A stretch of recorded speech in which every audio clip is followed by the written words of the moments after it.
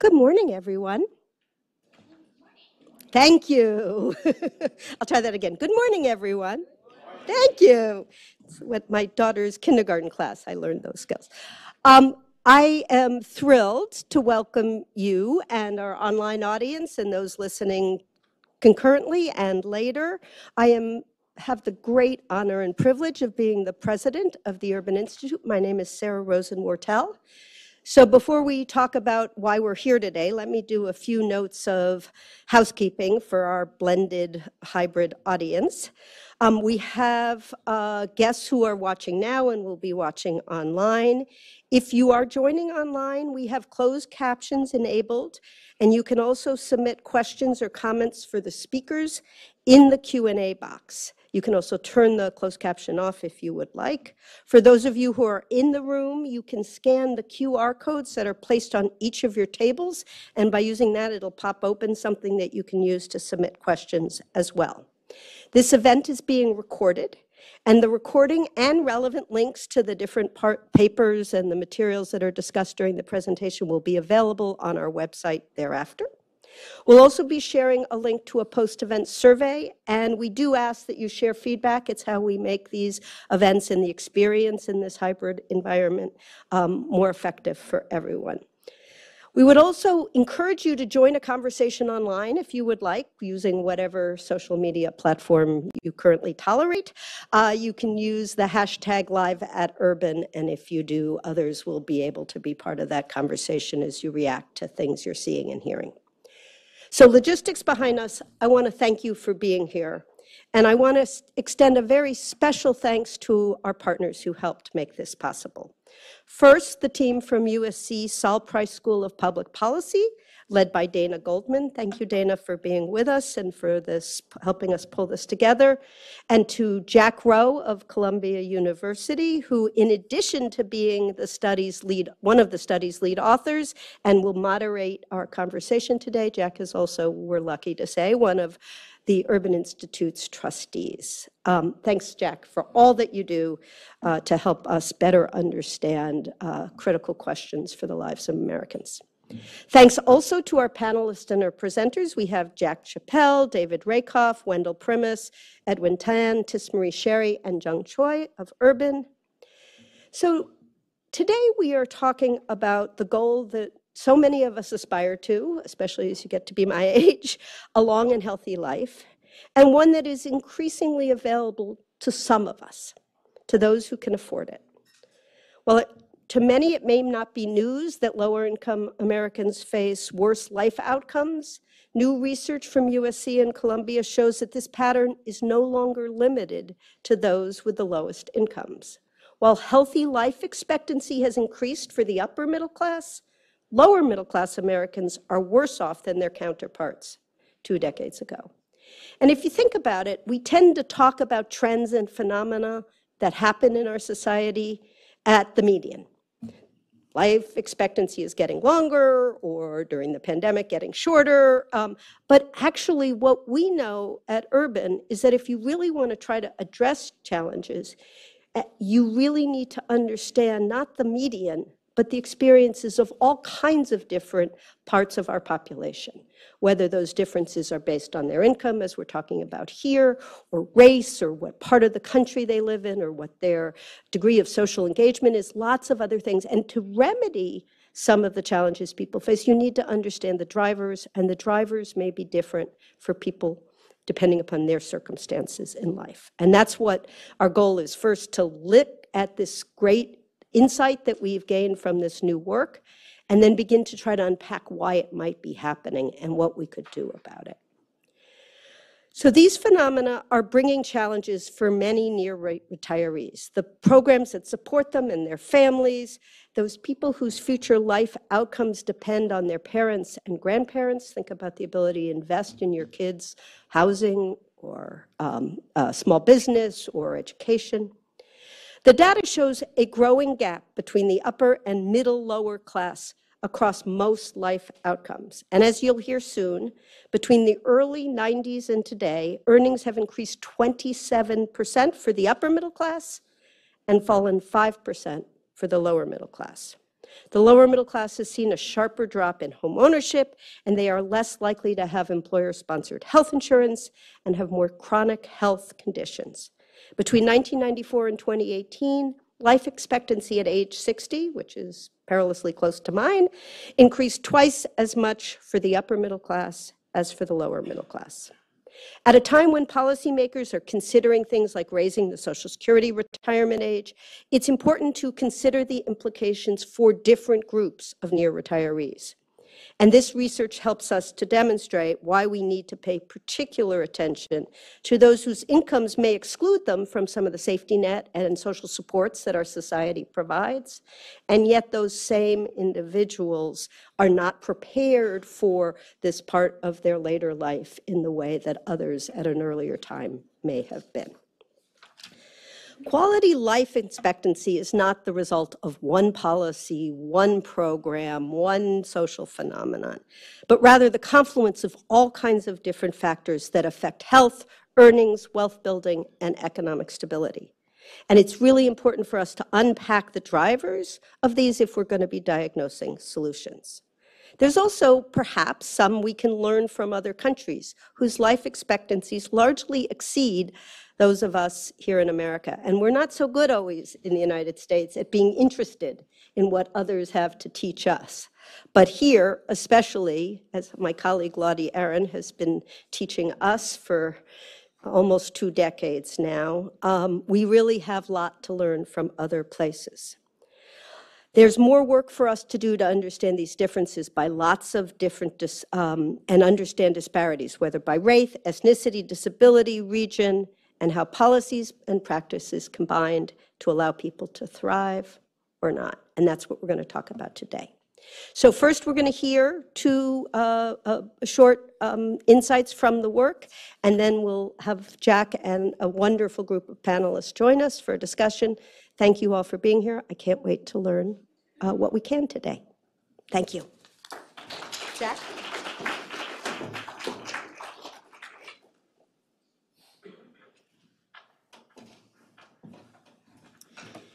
Okay, well, thanks for that introduction. I'm excited to present our work on the forgotten middle, which is joint with Brian Tysinger, Dana Goldman, Jack Rowe, and the Research Network on an Aging Society. So there's 2 kind of broad trends that kind of set the stage for our study. So the first is that the US is quickly transitioning to an aging society. And so what we mean by that is that the number of people, older people over age 60 is outstripping the number of younger children under age 15. And so this is the result of trends that are common across many developed countries where people are living longer and having fewer children. And it's been hastened by the recent aging of the large baby boom generation. And so with this aging society can come additional new challenges related to future caregiving and productivity. And so it's important that we anticipate what challenges we might face as our society ages. And then the second broad trend is what some people have called a shrinking middle class. And so one common way that people define the middle class is to take the median income and then say, let's take everyone with more than half this income, but less than double it, and call that the middle class. So if we look at the size of this population as a percent of the total, we see it's been decreasing slowly over time. So it's important as we transition to this aging society that we understand what supports the middle class might need so that we can continue to foster a prosperous and healthy middle class into older age. And so this study, we're examining the health and economic well-being of middle-income Americans who are nearing retirement age. And so we're really focused on the middle of the economic distribution here. And so there's been a lot of attention on inequities related to the top and bottom of the economic ladder, like the inequities of the 1% or the supports that the most vulnerable populations might need. But many in the middle may be struggling as well. Many of them have modest incomes but don't quite qualify for public assistance. So we want to look at how are these people faring in their health, and are there health disparities within this middle of the economic distribution as well. And then the main part of our paper is answering the question, how do we expect these people's future health and economic well-being to evolve over their later life? So how long will they live? What potential care challenges might they face? And then finally, to what extent have these outcomes and potential disparities changed over time, and what are the trends? Okay, so to give you a brief overview of where we'll be going today, I'll give a very quick overview of the methods that we use. Then we'll look at the health and economic well-being of Americans when they're in midlife, in their mid-50s, and when we observe them in the data. And then we'll project, using a microsimulation model, their future health outcomes and future life course outcomes. Okay. So again, our main purpose is to examine the health and economic well-being of Americans who are in their mid-50s and approaching retirement. And so we first get 5 cohorts of Americans who are age 53 to 58 in 2018 and compare them to similarly aged cohorts in 2012, 2006, all the way back to 1994. And for all of this, we're using health and retirement study data, which is a nationally representative longitudinal survey of older Americans. And then we're going to be defining socioeconomic status groups within these cohorts, and I'll get to that in a second.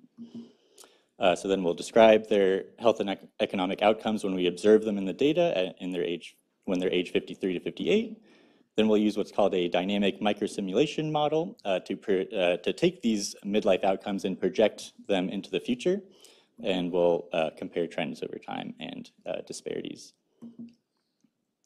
Okay, so the first step in defining economic status is defining what we mean by economic status. And so a commonly used measure is to take people's income.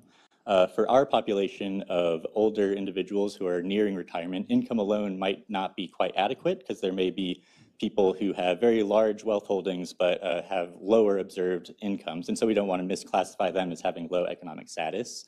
So instead, we use a measure that we call the annual resources, which we've adapted from some other studies.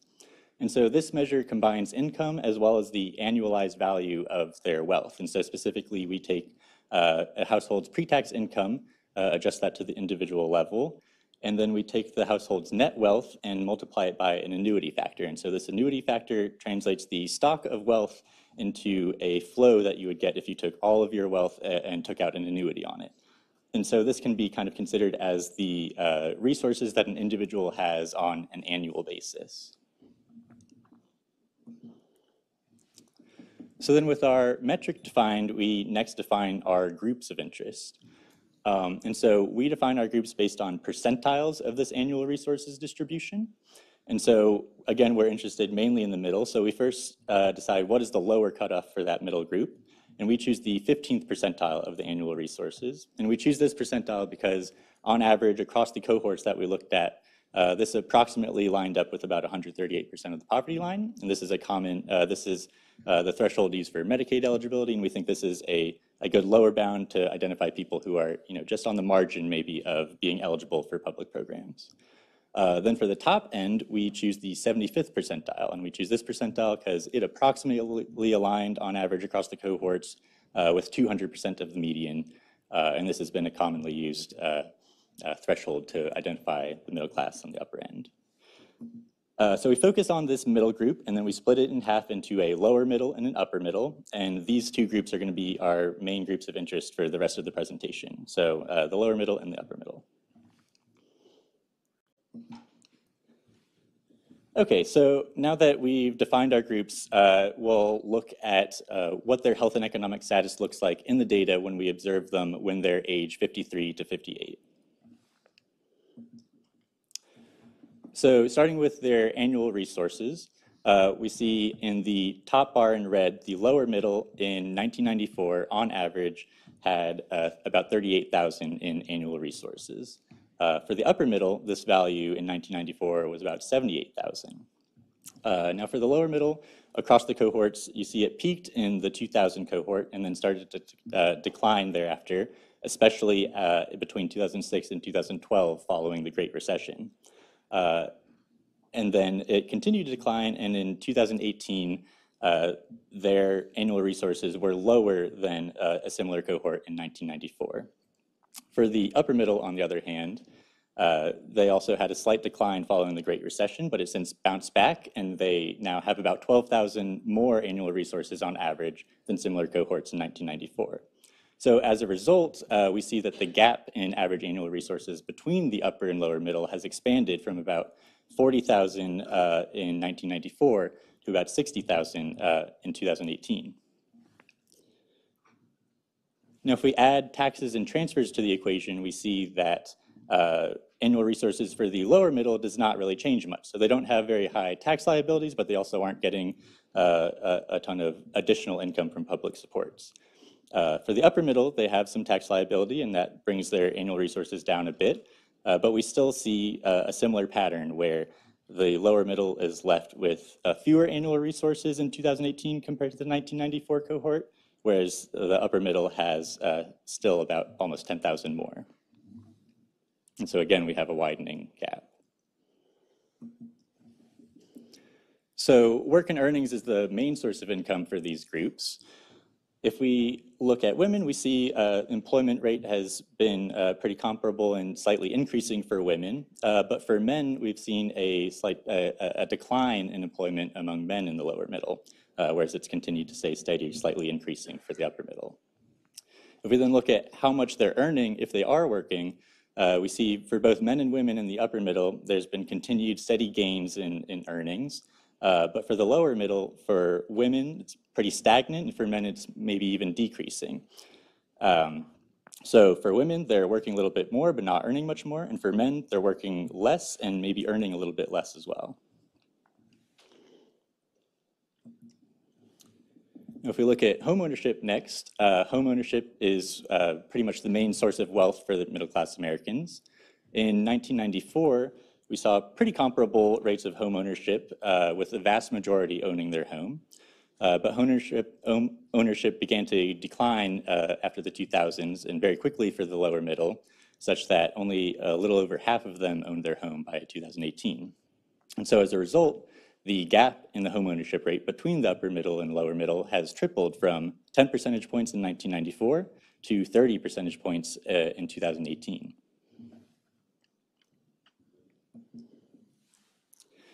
And then next, looking at health insurance. So health insurance rates were pretty steady in the mid 90% for the upper middle. But for the lower middle, it started to decline after the 2000s, especially driven by pretty quickly declining employer-sponsored health insurance in this data. You see that between 2012 and 2018, there was an increase in health insurance for the lower middle, and this is probably due to changes from the Affordable Care Act, such as the establishment of marketplaces. And so it seems that we've made a little bit of progress helping shore up that health insurance, but it wasn't nearly enough to recover them all the way back to the same levels of coverage that they saw in the 1994 cohort. Just skip that. So that's some of their economic status when they're age in their 50s, but now let's look at some of their health factors. So starting with health risk factors, we see that the rates of smoking have remained pretty elevated for the lower middle group at around 25 to 30%. And sorry, the axes are a little bit, are not equal there, so pay attention to the axes. But so smoking rate has remained elevated for the lower middle, whereas in the same time period for the upper middle, smoking rates were cut in half. Interestingly, obesity was one of the areas that we did not see a widening of the gradient, but this is because both groups have been increasing obesity pretty quickly, and so we have a pretty broad obesity epidemic that needs to be addressed, I think. So this then translates to the number of diagnosed chronic conditions that people have. And so again, this has been increasing broadly across the middle income population. But we see that it's been increasing faster among the lower middle, and they already started with slightly higher rates of chronic disease in 1994. So in the end, we again have a widening gap in the chronic disease burden, although it's been rising for everyone. And then finally, this translates and is reflected in people's own subjective sense of their own health and well-being. And so for the lower middle, we see that people reporting that their health is only fair or poor has increased from 22% up to 30%. So almost a third of people in the lower middle think that their health is fair or poor. Whereas for the upper middle, there's been a slight increase from 10% to 13%, but still we see a widening gradient here in people's own subjective sense of their own health. And this is probably due to what we saw before, rising chronic diseases, et cetera. Okay, so that's their health and economic status when we observe them in the data when they're in their 50s. So the next step and the main part of our paper is now taking this health and economic status and projecting how that will translate into future life years. And we do this using a microsimulation model. And so I'm not going to get into much details of how the microsimulation model works, but just to give you a very basic sense, it's based on, we estimate relationships based on the last 20 years of data into what we call transition models. And these transition models take people's demographics, their health status, and their economic status in one period, and then predict forward what we predict their health status will be in the next period. So we take our populations from the data and enter them into the simulation based on their observed characteristics, and then we simulate their life forward one period at a time, all the way until death. And so we do this for each individual many times, and we take the average, and in that sense, we get their expected future outcomes. And so we estimate both how long people will live, and also the general health status that each of those life years will have. So if we look first at life expectancy among men, we see that life expectancies have been increasing for both groups, which is good, but the increase has been about twice as fast for the upper middle. So this is life expectancy at age 60. So just to read the first graph a little slower, in 1994, we project that lower middle men will live about 19 years. So if they survive to age 60, we project they'll live till age 79 on average. For the upper middle, we project in 1994 that they live about a year and a half longer. In 2018, we see both groups increased. The lower middle are living about a year longer, but the upper middle are living almost 2.5 years longer. So again, this gap has increased over time from about a 1.5 year difference in life expectancy in 1994 to more than 2.5 years in 2018. Now that's just purely how long someone will live, but now we also want to consider the health quality of that life. And so we first take a somewhat crude measure of disability-free life years. And so disability here is pretty broadly defined as reporting that you have a functional limitation that requires some assistance of some daily activities of life. And we see here that the number of years that we project someone will live without one of these disabilities for the lower middle has actually slightly decreased from 12.9 to 12.6 between the cohorts. So even though they're living longer lives, these life expectancy gains are completely from additional life years lived with a disability. Now for the upper middle, they've gained almost a year of disability-free life years, but notice that it's not quite as much as the total life year gain, and so we expect they'll be gaining some additional disability-free life years as well as disabled life years. And so what this means, especially for the lower middle, is that they're living longer lives, but a much larger proportion of that life expectancy will be in poorer health. Looking now at women, we see pretty similar patterns. We see gains in overall life expectancy for both groups. The gains are not quite as large for women as they are for men, partly because women started out already with a higher life expectancy than men. But again, we see a similar pattern where the gains are about almost twice as fast for women in the upper middle than in the lower middle. If we look then at their disability-free life years, again, we see the lower middle has had a pretty significant decrease in disability-free life years. But actually with the upper middle, they also have not really gained disability-free life years for women. Now, disability-free life years is a little bit of a crude measure for the healthfulness of someone's future life. And so we next look at our preferred measure, which is the quality adjusted life expectancy. And so what this is for each year of their simulated life, we take their what chronic diseases they have, their functional limitations, obesity, things like that, and we convert it into an index called a quality adjusted life year, which is commonly used in the medical literature. And so this index ranges from 0 to 1, where 1 is a year of perfect health and 0 is death. And so we weight each of their future life years by a quality adjusted life year to get their quality adjusted life expectancy. And what we see here is for women in the upper middle, there's been about a 0.5-year gain in this measure. So not a ton, but still going up. But for women in the lower middle, it's begun to slightly decline. And so they're left with about 0.3 less quality adjusted life years in 2018 than 1994. For men in the upper middle, there's been quite a lot of gain in quality adjusted life expectancy, an 8.5% change. But for men in the lower middle, after a similar trend for the first couple cohorts, it started to decline after 2006, and now they are left with hardly higher quality adjusted life expectancy in the 2018 cohort compared to the 1994 cohort. So finally, we take the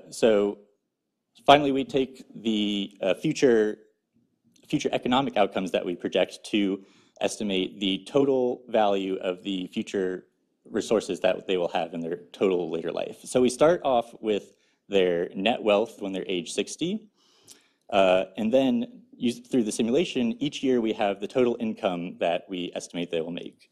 And so we convert all that future flow of income back down into a stock, so the present value of all of their future income, to compare it to wealth, and we add that to this value.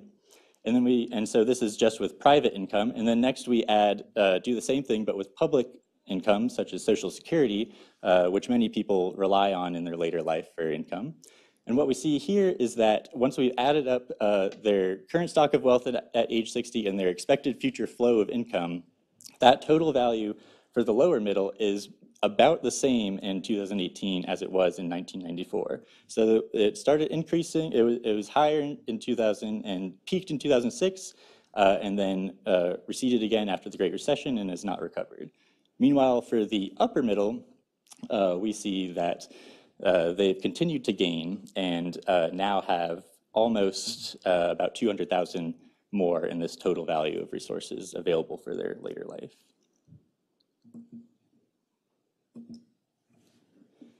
Okay, so to conclude, for most of the measures we looked at, we found a gap between the lower and upper middle that was widening for almost all of the outcomes that we looked at.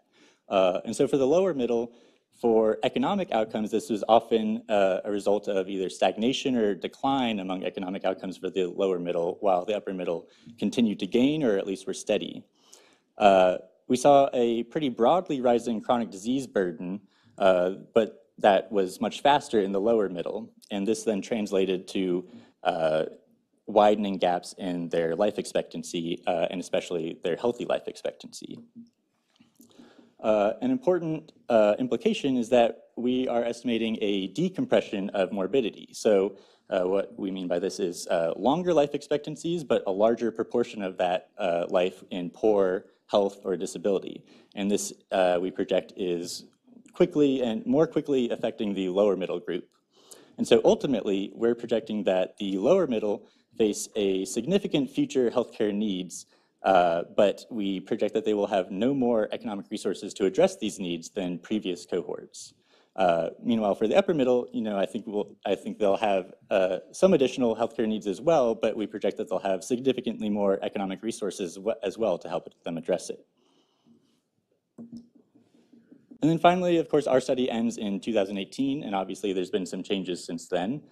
So most obviously, we had the coronavirus pandemic, and we know that that disproportionately impacted lower income populations or just otherwise underserved populations. There were also some expansions of safety net programs that occurred during this time, although some of them ended up being just temporary expansions. And then we have also seen, both before and after the pandemic, finally wage growth picking up, especially towards the bottom of the economic distribution. And so this was really good news, but at the same time, we've also had this bout of inflation that might wipe out those gains. And we've also seen continuing rising in house prices.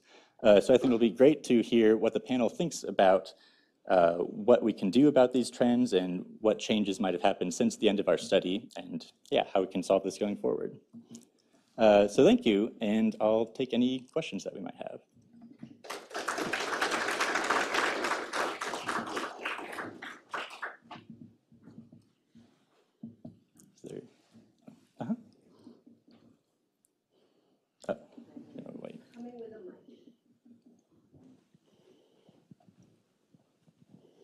I know you didn't do demographic breakdowns, but you probably do know something about the shift in the demographic composition of those cohorts at the 4 different periods. Do you think some of that affects some of these factors at all? Yeah, sure. So, yeah, we didn't put it in the presentation, but yeah, so the proportion of the population that is non-Hispanic white is higher in the upper middle and has decreased for both populations, but a little bit more for the lower middle. In terms of education, the upper middle is slightly more educated. They're about 30% with a college degree in 2018, which is about the population average. Actually, maybe above the population. Yeah, about the population average. And it's a little bit lower for the lower middle, but both groups gained education over time. And then there's been some decline in marriage in both groups, but a little bit more in the lower middle group. Yeah.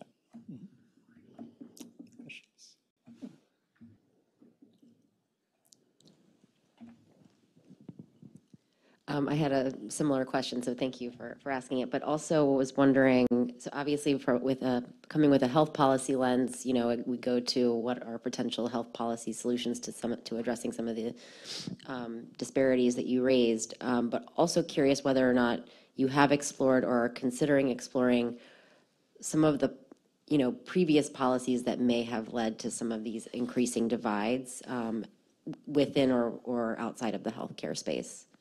Yeah, definitely. I mean, I think all kinds of policies are, especially, so these are people, we observe them in their 50s, but of course, policy through their life course can impact their resources. And so things like childcare, housing policy, definitely, I think, can have an impact. And I hope that the panel might speak a little bit more about these drivers when we get to there, and also some potential future solutions. Yeah.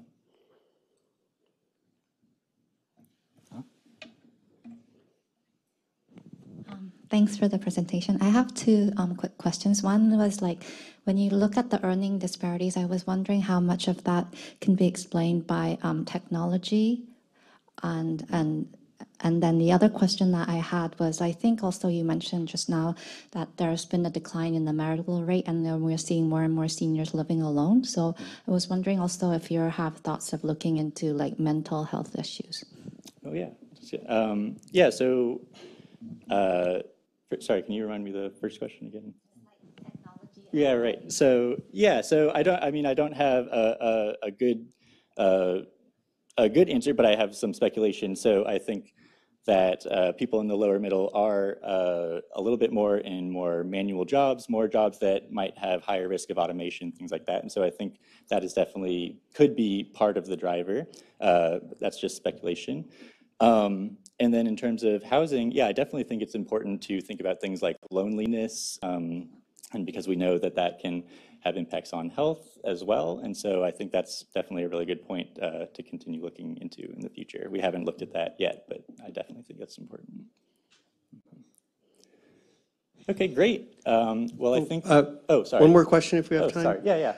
One of your last charts, you had wealth value at age 60 and then present value of different types of resources. And you showed that for the lower middle, it had basically stayed flat, but there had been an increase for the upper middle. What do you, from the data that you looked at, what do you think accounts for that increase for the upper middle? Why do they have more now than they did in '94? I think, so that's mainly coming from their continued increase in earnings. So this is, they're retiring a little bit later, and they're also continuing to have increasing earnings. And so that's where the majority of their gain came from, is just their private incomes. And then their wealth, as you saw, declined a little bit, and their Social Security income increased a little bit proportional with their earnings. But I think it's mainly driven by that private income. Okay, great. Well, thanks. I think we'll turn it over now to the next presentation. Thanks very much.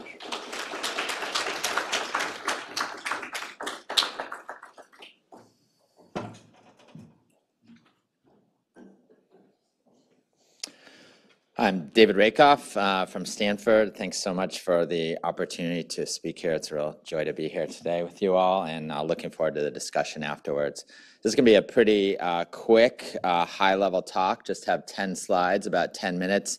I'll leave a minute at the end for any sort of kind of clarifying technical questions, and then we can kind of get into the deeper issues and the discussion and the implications when we get to the panel. So this is work with Frank Furstenberg, Chris Jackson, a statistician I work with at Stanford, and Jack Rowe, with a lot of contributions over the past year or so from the Aging Society Research Network. So our study goal is to examine well-being by economic status using data from CDC's BRFIS data. A lot of you may be familiar with that data. There's a lot of advantages of using that data for this purpose. It's a nationally representative yearly cross-sections of the US population with a total sample size over the years that we're looking at of around 6 million individuals. So it gives us a lot of statistical power for really looking at pretty stable trends over time. Permits comparisons of ages across time because it's sampled in the full population. This is data that's typically used by health departments and the CDC for monitoring the health of the population. So questions that are intended to do that, even though they aren't super in-depth questions, as you'll see. So we define economic status to be consistent with the work that you just saw presented from Chappell et al. So we use household income here, and we categorize by yearly income percentiles by age category. So importantly, we are looking at these percentiles both by year and by age. So we have this even distribution over time, and the fact that earnings are very different by age, we want to kind of take that out of the trends that we're looking at. So we use these same characteristics of upper middle, lower middle, higher, and lower you saw in the prior work. And then we look at it in our work fully across age categories, but here I'm going to be presenting 3 age categories that are most relevant, I think, to the discussion today and kind of the pre-retirement, early retirement ages, 50 to 59, comparing to the work that was just presented, but also sort of the younger age category than that and older age category. So here's the 3 outcomes that we look at from the BRFIS data. These are self-reported data from a survey. First is physical health, which is measured by the number of days in the past 30 that physical health was not good. And then a similar question asking an individual about their own mental health. And then something that's similar but a little more functional in nature. The number of days in the past 30 that you're poor, either physical or mental health, kept you from doing usual activities such as self-care, work, or recreation. So we're going to show 6, this is going to be very simple models, very straightforward descriptive work, but we're doing a few models, kind of getting at your question earlier about are the trends we're seeing explained by changes in demographic factors over time. So the baseline model is going to be a simple year by income by age interaction to look at those strata. But then we'll have present models that control for a few of these factors. So control for race, control for BMI, control for smoking, then control for those together, just to show, and as we'll show, that those don't explain anything in terms of the trends we're seeing over time. We'll look at this for these 3 outcomes and with a sample size of around 6 million over this period of time.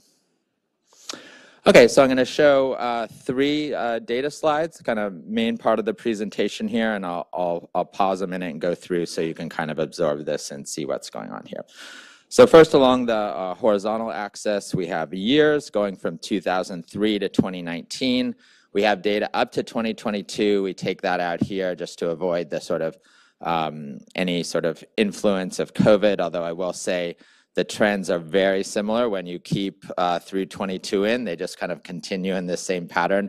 For younger age groups, you see it drop off from COVID and get much worse. For these age groups, you see it kind of continue with COVID. But this is just 2003 through 2019. For the 3 age groups, 40 to 49, 50 to 59, which is the focus of the prior presentation, then 60 to 74. The horizontal axis has the number of days people report. And so the range here is from around 2 days per month that your physical health was bad, going down to around 12 days per month. So this is a very big range. If you think about this, the total the worst that this could be is 30 days. And this is ranging from 2 to 12. The income percentiles then, those groups we talked about, purple, the most affluent, going down to red, the lowest income level. So the first thing that stands out, of course, as we all know, but I think particularly dramatic here, this large degree of difference between the number of days in poor physical health by income level. So this gap of almost 10 days per month, if you're thinking about the 50 to 59 year age category. The second thing that's interesting is, and very noteworthy, and I think the focus of a lot of our discussion, is if you look at the lower middle, this green line in the 50 to 59, that's where we see the largest decline in the number of days with poor physical health over this time period. So a difference going from around 5 days per month back in 2003 to around 8 days per month in 2019. I should say and then each of these lines is those sort of 6 models. So you can see there's really not much of a change after we control for race, BMI, and smoking. The trends are very, very similar.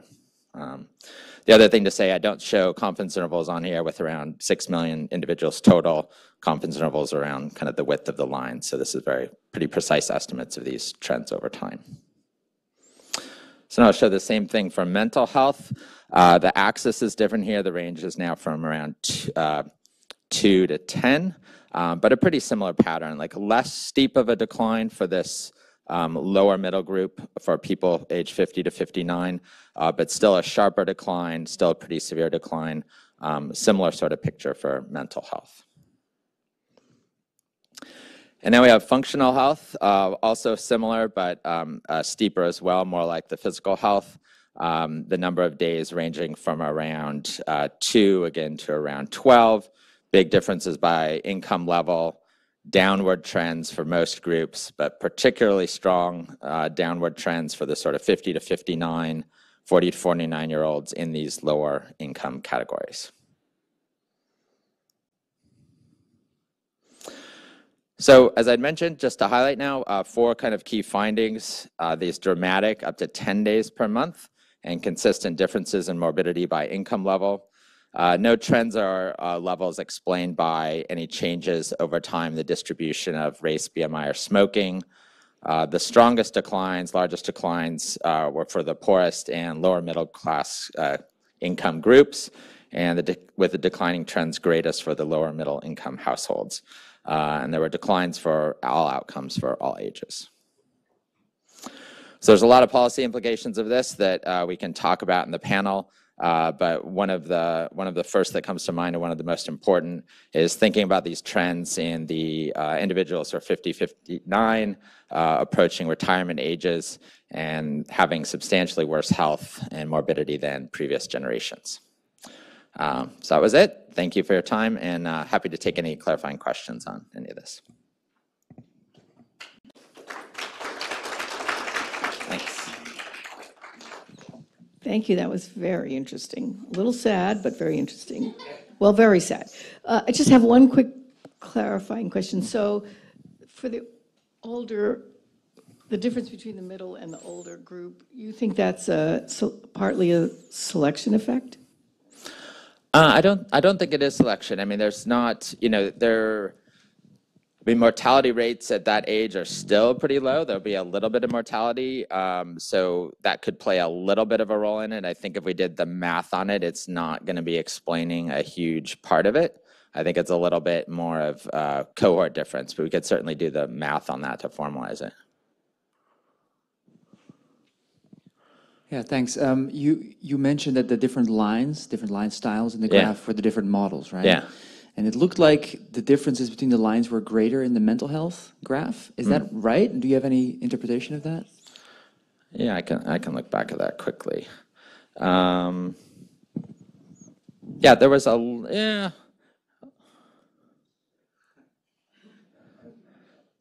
not going to overinterpret that. Yeah. But we can look at the exact numbers. I could send those to you and we could take a look. Yeah, we got 1 minute more. I think 1 or 2 more questions. Again, looking back at those graphs, the oldest group does, like, the levels seem to dramatically change there. Is it really the same question about functional health for that group, or is there some other sort of relative to the rest of the people in your age group?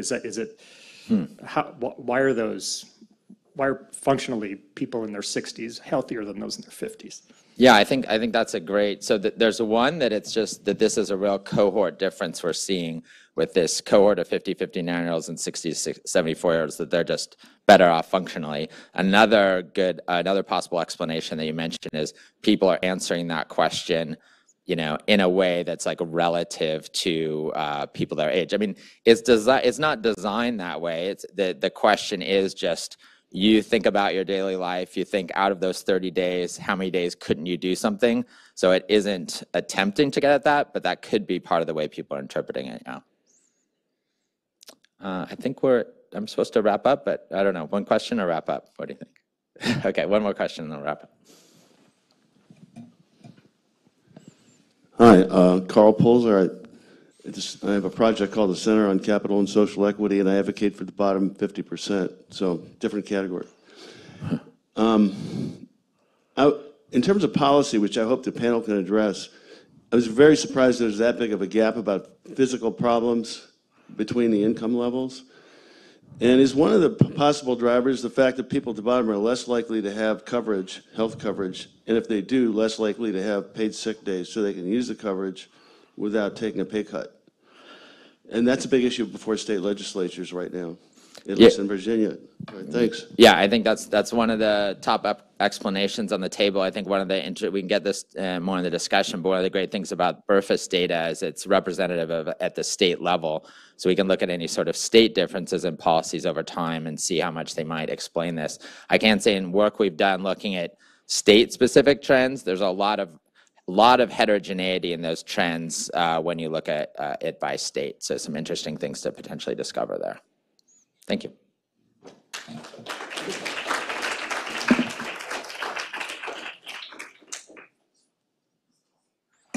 Thank you, Dave. That's great.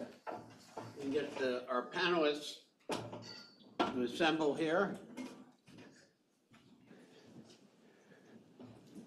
While we're assembling, I'm Jack Rowe. I'm chair of the Aging Research Societal Aging Research Network, which has been mentioned a couple times. This is a group that was assembled very generously by the MacArthur Foundation well over a decade ago, and we continue to work together closely and generate various kinds of projects, including the two you've seen. About half of the network is here today, including Axel Borsupon from Munich and Cynthia Chen from Singapore, Frank Furstenberg from Penn, Lisa Berkman from Harvard, Dana Goldman from USC, David, and myself. So I'd have to say, I think we're coming close to 15 years total. This has been really one of the most remarkable professional and intellectual experiences of my career, working with this very generative group. There really is something, and Tony Antonucci from Michigan, there really is something to be said for interdisciplinary collaboration. I'm going to have each of the panelists introduce themselves, and we're going to try to focus this discussion on what some of the drivers are of some of the findings that we've seen. We've seen two complementary studies. After our initial comments, we'll take questions. There are QR codes on the tables, and those of you watching remotely, which I'm told number approximately 500, encouraged to use the QR code to provide us with your questions.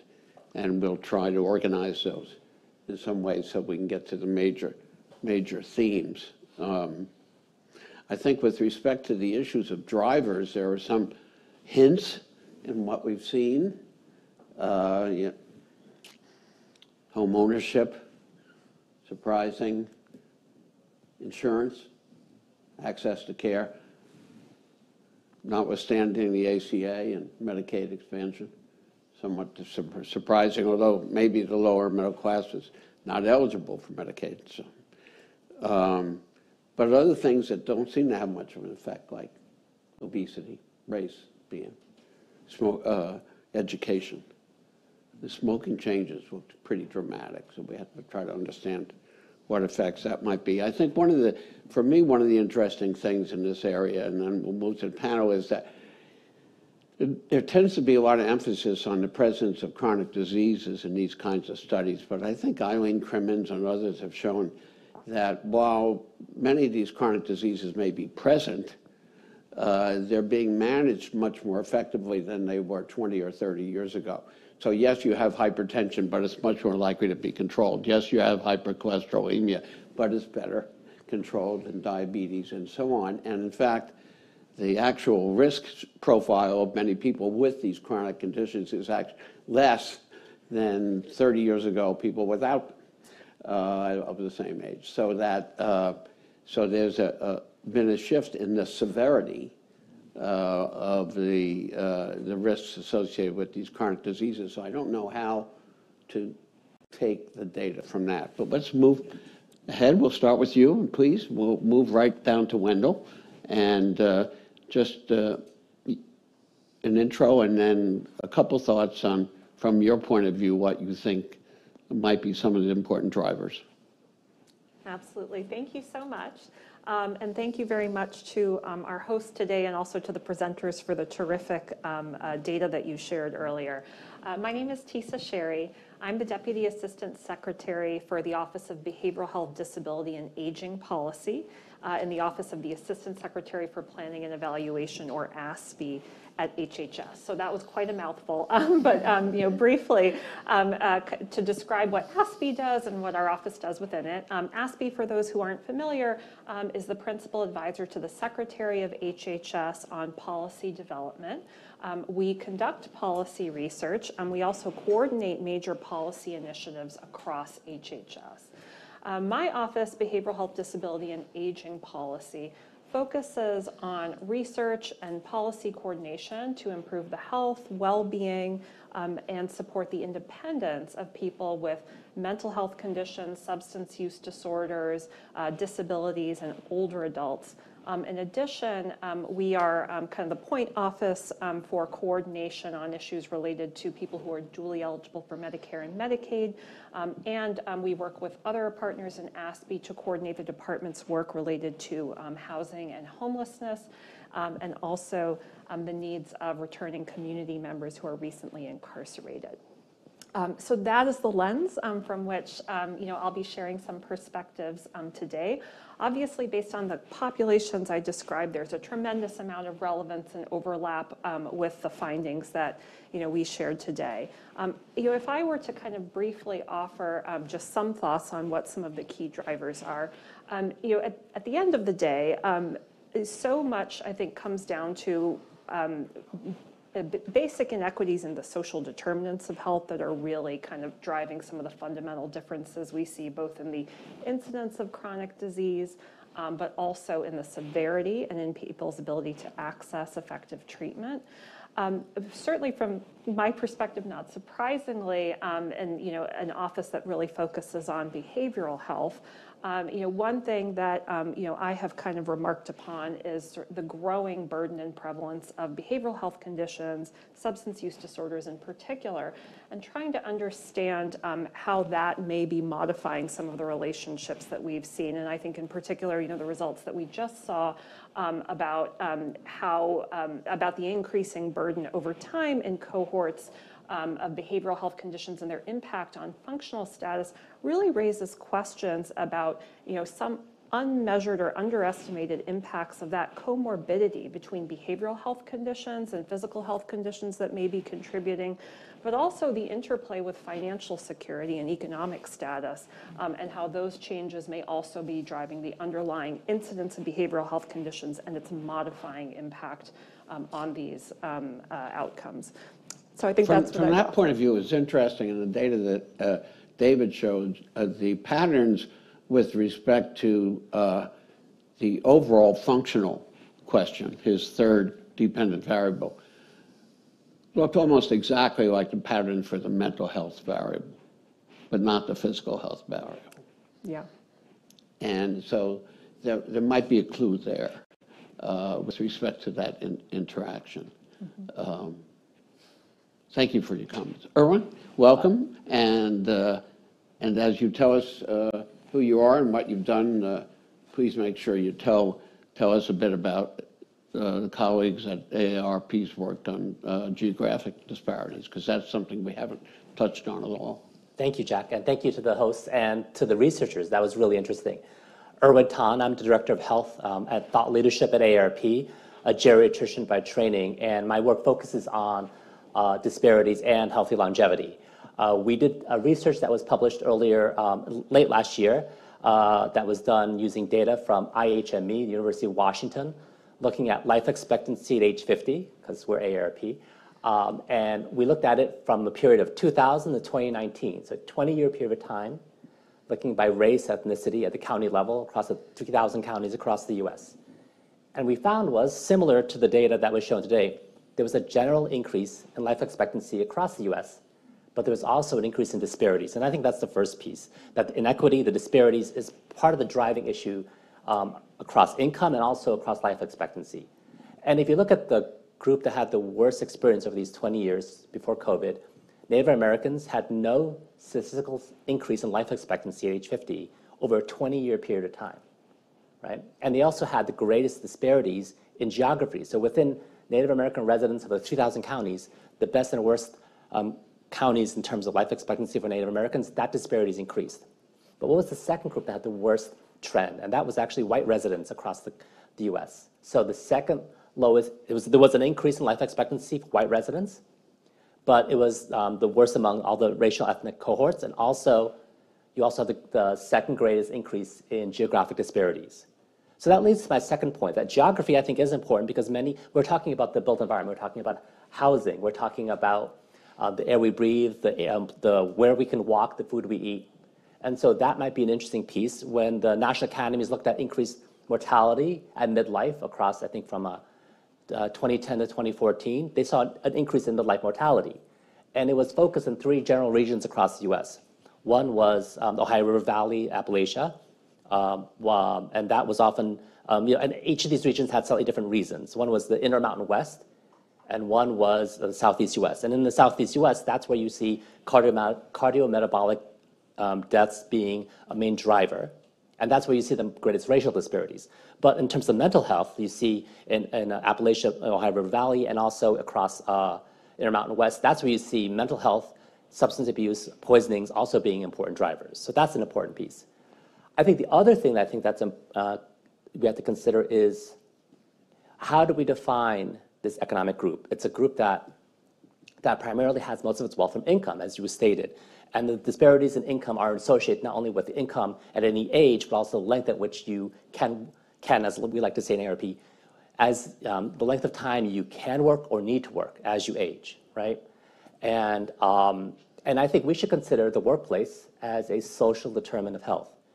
And I want to just point out the work that Lisa Berkman and her colleague Beth Truesdale did. There was a book that you all released this past summer, Over Time, talking about the need to work longer in the United States. And I think what was interesting is the work that Beth Truesdale did in terms of that if you look at people and their course of work from 50 to 60, only 50% of people have continuous employment from age 50 to 59. And there are actually 3 cohorts: people who don't work at all, often due to health reasons, people who are intermittently working, and people, the 50% are able to work. So one strategy might be to move the people who are unable to work, give them intermittent work, and the people who are intermittently working to move them to continuous work, because that work pattern will dictate your work trajectory in your 60s onwards. And the last piece is a work that the National Academies did, the Global Roadmap for Healthy Longevity. It was released about 2 years ago. Linda Fried at Columbia was one of the chairs of this consensus report. And it really describes healthy longevity as a societal experience and provides a roadmap to achieve healthy longevity by 2050. So with that, I'm going to pause and look forward to hearing from the other panelists and the conversation. Thank you, Erwin.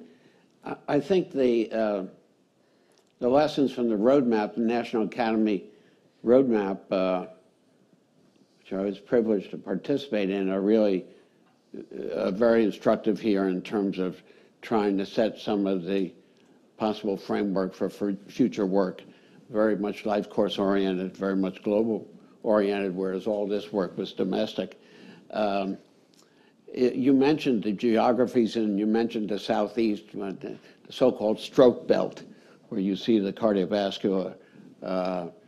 My understanding is in the data from David's presentation, I initially assumed that the stroke belt was going to pop off the chart, and we couldn't find it. Interesting. In those data, and we have an N of 6 million. You know, so it deserves more attention. Yeah. But it was interesting that it didn't pop up, because I said, well, if there's ever a region that's going to pop up, that's it. Very interested in your thoughts, particularly with respect to the home ownership issue, where you saw the data from Jack's study there.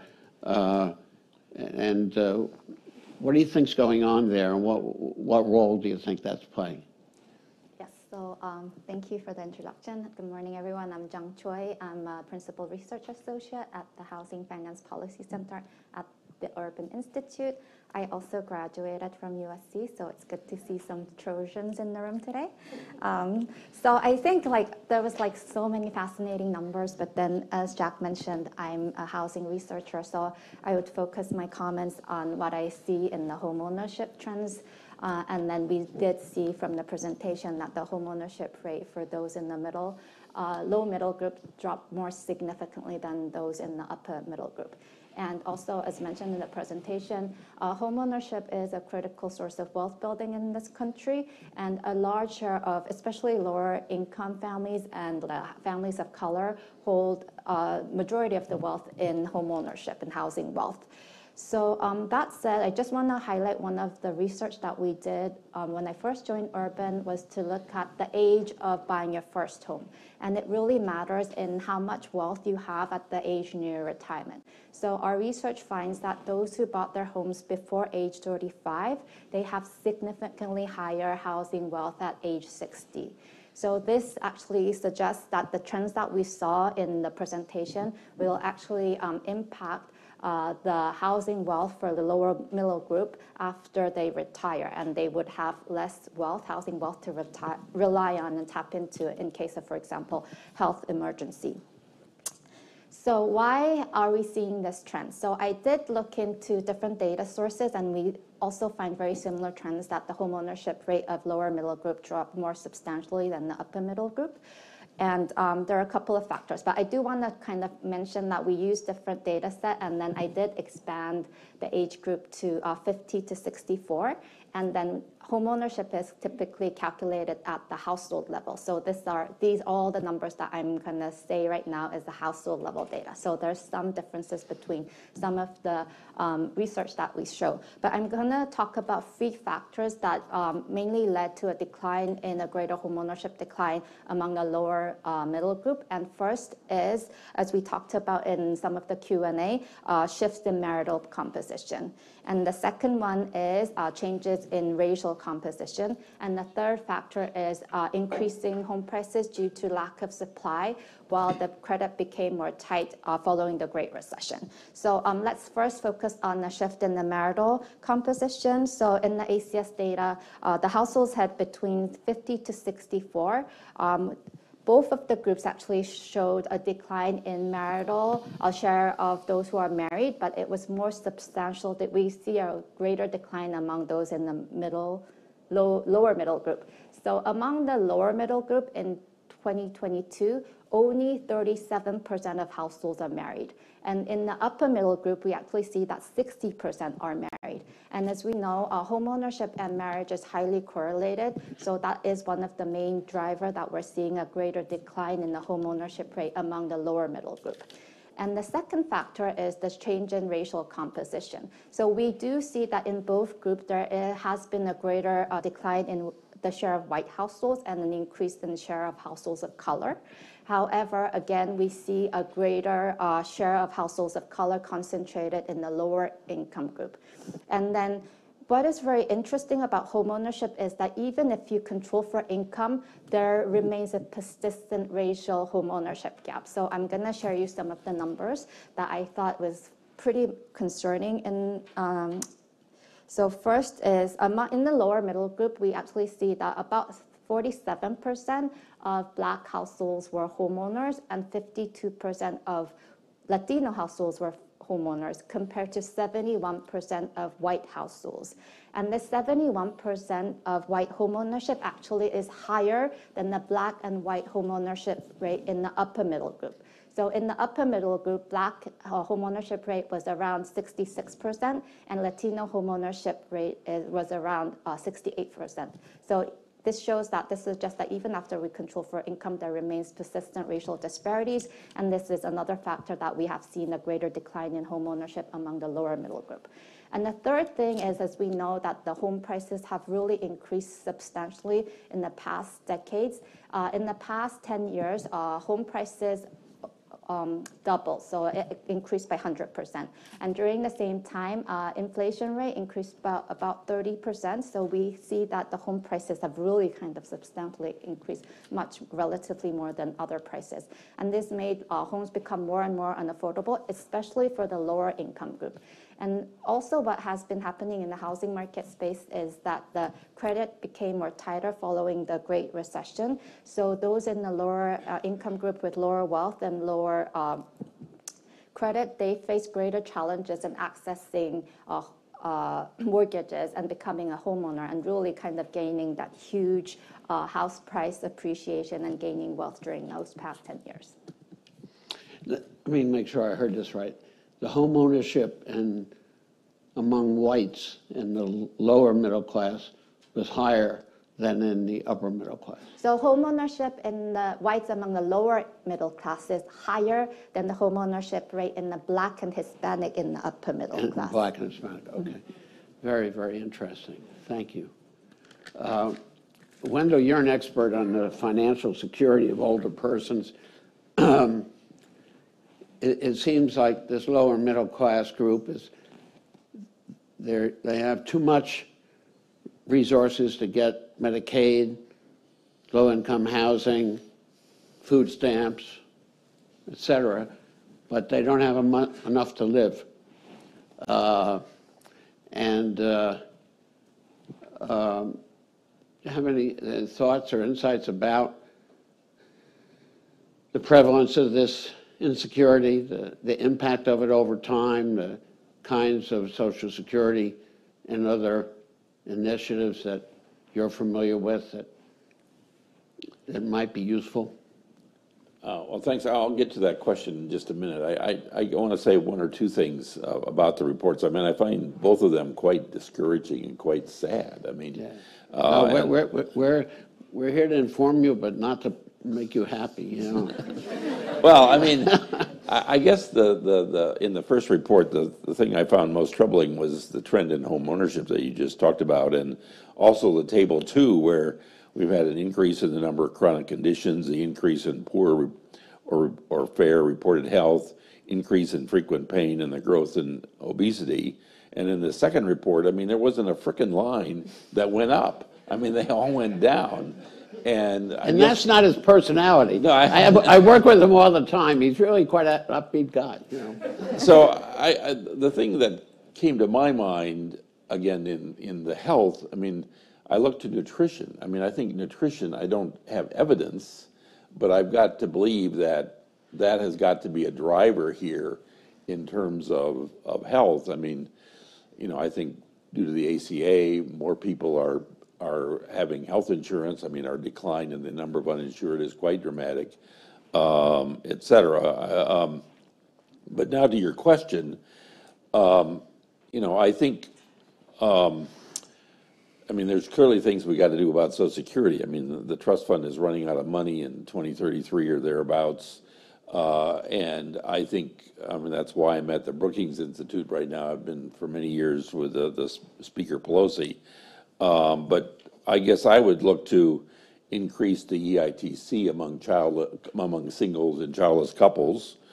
I think we can also do things to the SSI program, maybe disability.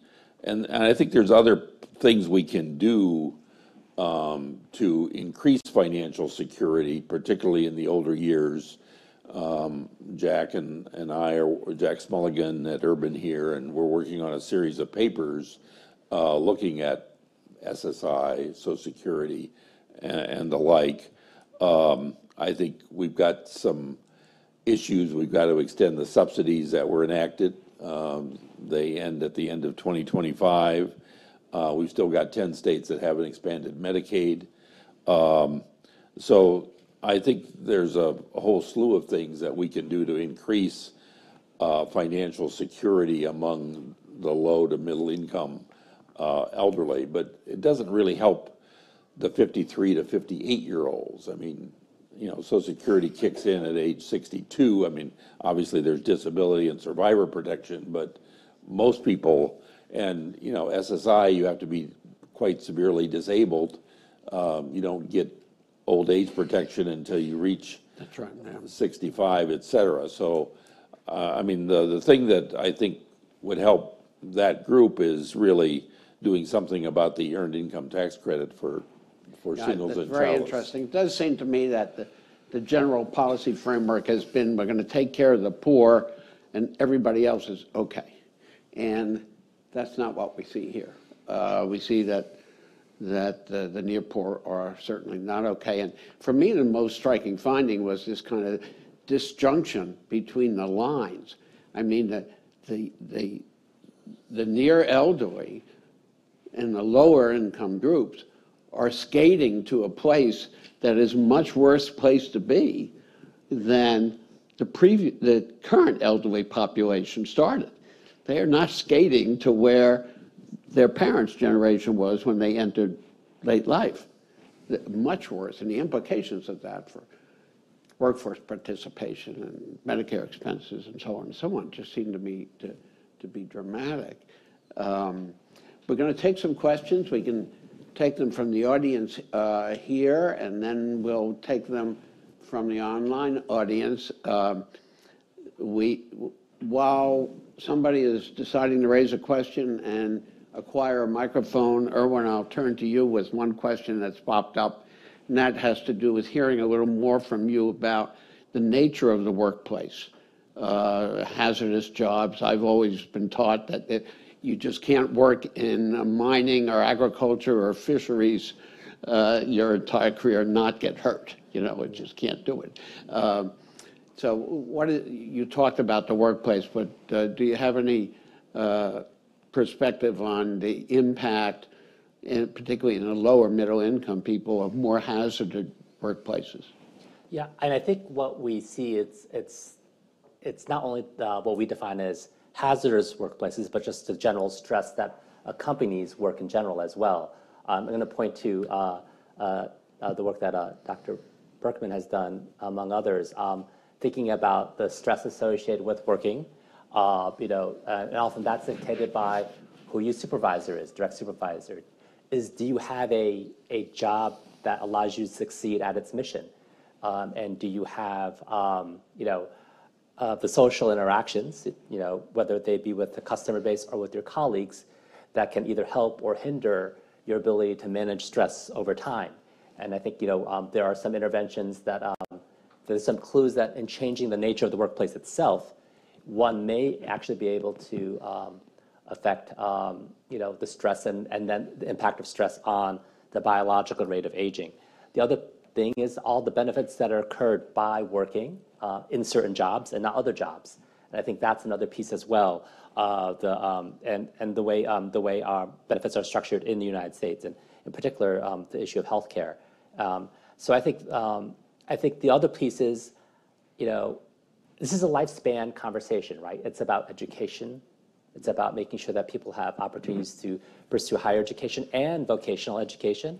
At the same time, also, it's about how one creates work ladders. If you think about the jobs that potentially are at most risk for replacement automation, who's in those jobs, and can individuals in those jobs be laddered, the idea of career ladders, from one job to another, from a home health aide to a licensed practicing nurse to a RN to a nurse practitioner.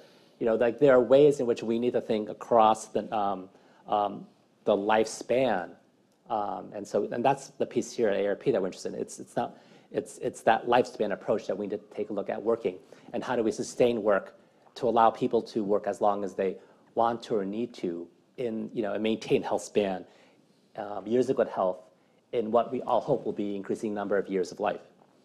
Yeah, for those of you interested in this issue, the kinds of jobs and the kinds of jobs policies Erwin referred to, Lisa Berkman and Beth Truesdale provided us with a volume a year and a half ago from Oxford University Press, on title of which was Over Time, which I recommend to you if you're interested in this kind of issue. Very comprehensive set of essays on this. Axel, did you have a question?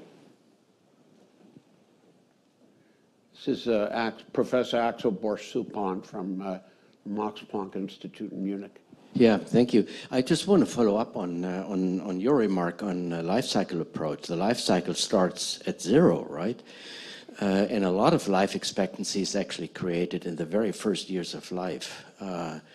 And I guess if we look for drivers, looking at that place, what has really changed in terms of education, very early childhood education would be an enlightening new project. It goes way beyond what we're doing here. But if you really think about causality of health, then one has to start very early. Thank you. Lisa, did you have your hand up? Dr. Berkman is the head of the Population Center at Harvard University. So thanks for talking about the work of work. I just wanted to say that the one thing that was really surprising to us was that so many people dropped out of the workforce in their 50s, and that if you were going to ask people to work longer, you absolutely had to do something. And we thought going into it that health would be the biggest driver. I certainly did, as an epidemiologist, that health would be driving this. And I would say that it was only one of things, and it was not the major thing. So that all the other people on this panel who do policy work, those were the policies. It was workplace policies that had to do with precarious work, scheduling control, long work hours, hard jobs for people in lower middle class jobs that just needed to stop working sooner, and disability, inflexibility, like very, very tight disability sort of laws and policies, and work family fair work week, the impact of family on work, and those were the actually larger drivers than health. So I just think of health as one of the outcomes, that work is a social determinant of health. It is also true that health determines work. And very interesting that trends we saw in the data that Jack Chappell presented of a reduced proportion of men in the lower middle class actually working over time, over the last 20 years or so. We could do something about that. Yeah. Erwin, you had and Wendell, please. Yeah, we've done some work, and the thing that I think is quite interesting is how much life expectancy changes between the top earners versus the bottom. I mean, that gap, according to a National Academy of Science, and I think Byron Tysinger, am I saying your name correctly, has looked at that, and that gap is 12 years between those high earners versus low earners. And to me, policy-wise, that's suggesting that we shouldn't be raising the retirement age. Maybe raising the retirement age at the top, but clearly not at the bottom. And I think that thinking about what sustains work across life course is also, I think, very important. Family issues, I think you talked about, are being important, whether it's caregiving for children or caregiving for parents, right? Thinking about Monday drivers for disparities in income for men versus women, thinking about child rearing and those burdens as well. But at the same time, many more men are also being caregivers at later in life, and having that sense of control over your workplace as technology has increased, as workplaces have been able to extract more or manage the hours and push risk of are you working or not, push that risk of of having time when you're not working onto the employees in terms of or a gig economy. I think those are all things that we need to consider if we want to support people being able to work longer as long as they want to or need to throughout life. And I think those are important pieces about the workplace as a social determinant of health. We have a question that relates to this theme. One of our colleagues says, my organization primarily serves single female heads of household, maximizing their incomes, often full-time and multiple part-time jobs. Sounds familiar. Many of the classic strategies that promote economic mobility and wellness either don't move the needle for such families or require a commitment of time and resources that just isn't feasible. And are there innovative strategies that any of us are aware of that might be effective with respect to these families? I think Wendell's comment about the earned income tax credit might be relevant here, but there certainly might be others. Well, the other one that comes to mind is the child tax credit. We took that away from very low income, low earning households. The House just passed a bill doing something about the child tax credit, but I would look to that to really reduce poverty among children, because we had reduced it considerably in 2021, and then the child tax credit got reduced. Thank you. Any other comments on that? Tony, did you have a question? Dr. Antonucci from the University of Michigan. First of all, I want to say I'm so happy to hear everybody talking about lifespan issues. As a lifespan developmental psychologist, I've been at this for a long time, and it's catching on, I'm happy to see. But interestingly enough, I want to talk about something completely different, which is that we're just finishing a project on the future of work and connectivity in the future of work, in which our major focus was remote work. And we did a couple of studies using SCA's the consumer survey attitudes and some other data that were available to us. And I think we have a revolution happening here. And it is discordant across income groups. So guess who can't work remotely? Those lower middle that you were talking about, right? They have jobs that are very in-person, can't be changed, but there is a big group who's now working remotely, and it changes everything. It changes like the ergonomics of the situation, it changes their family relations, it changes what they can do, what the hours they work, and some of it's good. I mean, some of it people are reporting that they're working more hours and they feel more productive.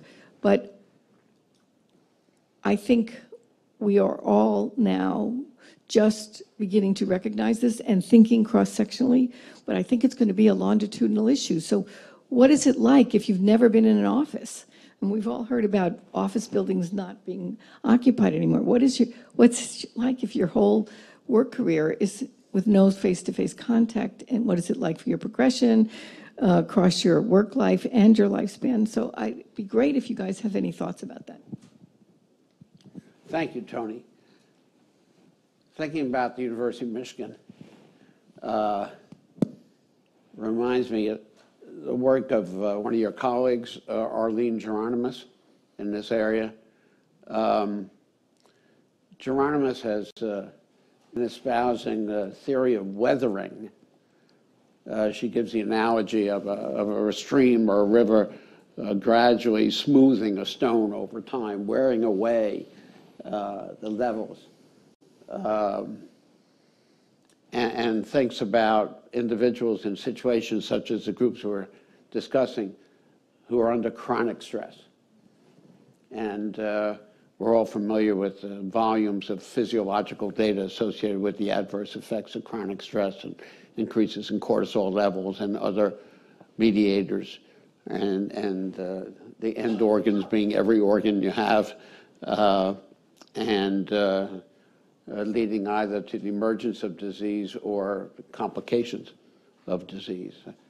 And I think there's a lot more that we could learn about what the actual physiological and pathophysiological mechanisms are of this chronic stress, whether it's food insecurity or workplace insecurity or whatever, and ways that we could mediate that. I think there are policy mediators like Social Security, but there might be physiological mediators that could be helpful as well.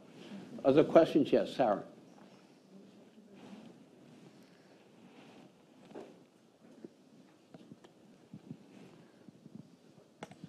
Thank you. A comment and a question. The comment is, amongst the things that this makes me want to look further at is also the changing composition of the labor market itself, particularly what kind of jobs are available.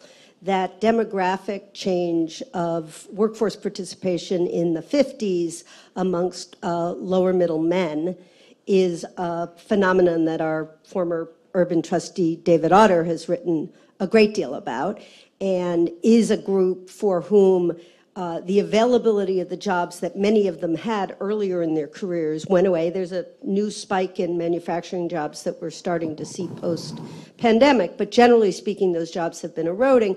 Those are employment that men have typically had, and there's a whole set of issues around occupational segregation that is another area where I would think we could do some interesting interrogation to understand what's driving some of these health phenomena. I wanted to ask Tis Marie actually to chat a little bit about where you sit in the federal government right now. And I know you're very focused on issues of mental health and substance abuse and how they may be driving some of these outcomes. I'd be curious your reflections, and also what is the kind of current agenda? There's a big mental health push from the administration, and how do you see any of that effort connecting, if at all, to these phenomena?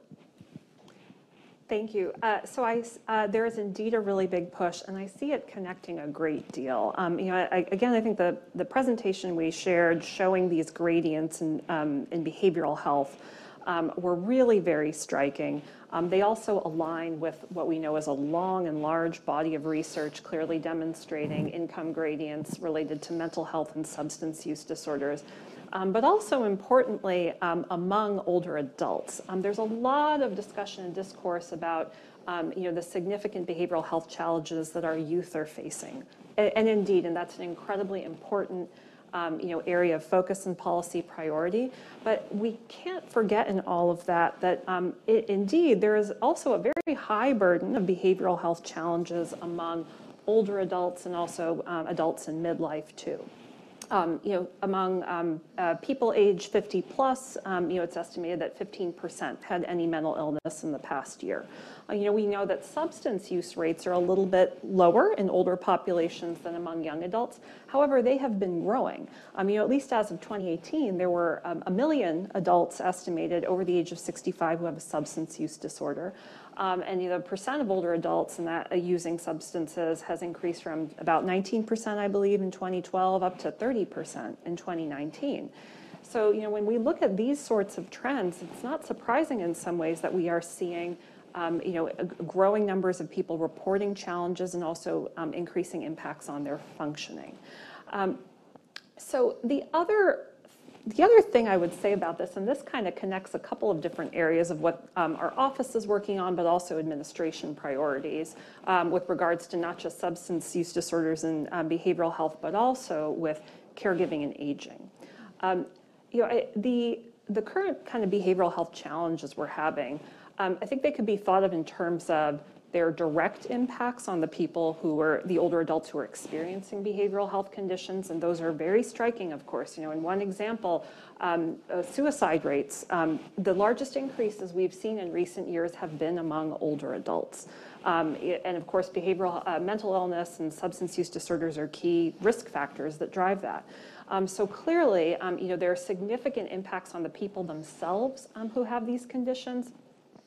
But the broader public health challenges as they affect younger generations also affect older adults. And as an example, over 100,000 primarily younger people who we are still losing to overdoses every year in this country, unfortunately. a number of those are somebody's children. What that means is that, unfortunately, we have a growing number, at least in recent years. We certainly hope that's going to go down. We're doing everything we can to reduce that. But, at least over the recent years with the historic increases we saw during the COVID-19 pandemic and overdose deaths, there's an increasing number of people who are approaching retirement age who don't have their child anymore, and don't have the joy, the resilience, but also the potential future caregiving support and also the additional economic security that comes with having that member of their family. I think that's something to factor in also to what we're seeing in terms of future trends and how this will play out. Even among people who have not lost a child to overdose, they may have a child who is significantly functionally impaired by a substance use disorder or other mental health condition. That's also going to affect their future health and economic security, given that adult children are also such an important source of caregiver support. So, I think in terms of thinking about how all of this affects older adults, there's the direct impacts, but there's also the significant indirect impacts, which we project will influence them by, the loss of a key source of their social capital and their economic support. To make matters even more complicated, unfortunately, a number of the people who we are losing to overdose and/or who are struggling to fulfill, their parenting responsibility. A number of people who are losing are parents. A number of the people who are affected by behavioral health conditions and maybe struggling to fulfill their parenting responsibilities, which also means that a growing number of older adults, grandparents, may be raising their grandchildren. So all of this is to say that I think there are additional kind of ramifications that may affect some of these trends we're seeing and that may further complicate some of the caregiving challenges and also the economic and financial security challenges we're seeing in people in older ages. Yeah, I would say, just with respect to the question about mental health issues, that as we look at the data that have been presented here, we should be cautious about differentiating the physical function data and the mental health data. When I used to be a doctor, and I would see patients who would be complaining that they were weak, or they didn't have any exercise tolerance, or they were short of breath, or they couldn't get out of bed, or they couldn't do stairs. They were depressed. Mm-hmm. Okay. These are symptoms of depression. Indeed. And so there's a lot of overlap. It's not all overlap, but there's some overlap. So we have to consider that. We have one comment here from a colleague that says, "I work at a foundation that funds programming to increase life expectancy. Could you prioritize where to invest funds and which populations to focus on? What would be your suggestion regarding this based on your research and experience?" Well, I guess I would start by telling this colleague that my email is jwr2108@columbia.edu, and I'm happy to hear from you. And our network would be happy to talk with you. But more seriously, I think the message here is that it's increasingly clear that it's about the generation that is about to enter late life. That there's been an important and needed focus on older persons. But, AARP was smart enough to start at age 50, not age 65. They understood a long time ago. And the data we're seeing, the findings from Jack Chappell's work are very striking, but when you start looking at David's work and you look at the comparison of this pre-retiree generation to the existing retiree generation, you see some really dramatic differences in trends. And so I think we need much more, as Tony Antonucci said earlier, much more of a life course perspective. As Axel said, aging begins at 0, and we just need to broaden our lens with respect to some of these trends, rather than just focus on a time when perhaps the horse is out of the barn.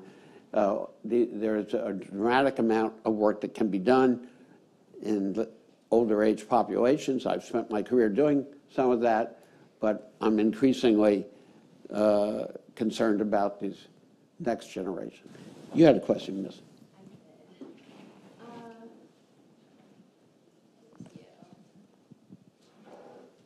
I'm Caitlin Owens. I'm a reporter at Axios. My question is primarily for Wendell, but I think anyone else can chime in. I think something that's really striking as I was looking at the data, I mean, the time period, right? So, Wendell, this is to you because this was the time period in which Part D was passed and implemented, and then the ACA, which means more people had access to more forms of health insurance. And so I think that, I don't think the conclusion is that health insurance makes people less healthy, but it does seem to say something about, insurance's role or access to insurance's role in the greater, healthcare making of the effort to make people healthier. So I would just love your reflections on that. Just kind of, the outcomes that we've seen over this time period when so much insurance progress has been made. Yeah, it's a good question. I don't think necessarily having health insurance should improve your access. But I mean, even within some of the programs, like Medicare still doesn't have an out-of-pocket limit. We have very high premiums on Medicare people. For example, at 150% of poverty, an ACA beneficiary has no premiums. A Medicare beneficiary has over $2,000 of premium payments. I would say that's inequitable. But I think the things we're seeing in these papers, the increase in chronic disease, et cetera, I really think, maybe we have to follow what we did on cigarettes, a messaging campaign as well as increase the tax. I mean, liver disease is a leading cause of death. We haven't raised the tax on alcohol for some time. And, I think, the deaths of despair, guns, et cetera. I mean, I think there's a number of things we could do to target and try to reduce disease burdens, chronic disease burdens, et cetera. But that's would be in addition to what we need to do on the health insurance side. When it comes to the question of the utility of insurance, I mean, there a fair amount of evidence to indicate that health insurance saves lives. For me, one of the most interesting bodies of data is the Oregon experiment by Amy Finkelstein at MIT and Kate Baker now at the University of Chicago, where they were able to randomize people in Oregon to Medicaid coverage or not, and now have developed a fair amount of data over time and the implications of that and outcomes. So that's certainly a very rich place to look. Yes. Yeah, and I would add that, of course, having insurance is critically important. Absolutely agree that there is robust evidence in particular in support of the impacts of the Medicaid expansions under the ACA. But also, insurance helps to make healthcare more affordable, but of course there is also additional progress that can be made. To your question, that's been one of the key driving foci of this administration. For example, prescription drug costs and affordability. And with the Inflation Reduction Act, and now we have historic policy changes that can help address some of the key drivers of high healthcare costs, even among people who do have insurance. Last summer, the administration proposed new rules related to mental health parity to try to ensure that behavioral health care is more accessible and more affordable in the private insurance market. So I would just acknowledge that there is certainly more to be done. Even among people who have insurance, getting insurance is an incredibly important policy goal and achievement. There's more to be done among people who have insurance to ensure that they can still access and afford care. And we're seeing some progress, I think, more recently that can be reflected in some of the slides that were shown. And there's more underway, and there's more that will happen. I think also you look at the, Yes, please. You look at the course of life expectancy since the beginning of the Industrial Revolution, we see a general increase, right, with notable blips like the 2018 influenza, I think. And many of those gains were from public health, the social determinants of health, pasteurization, seat belts, changes in cigarette policy, right?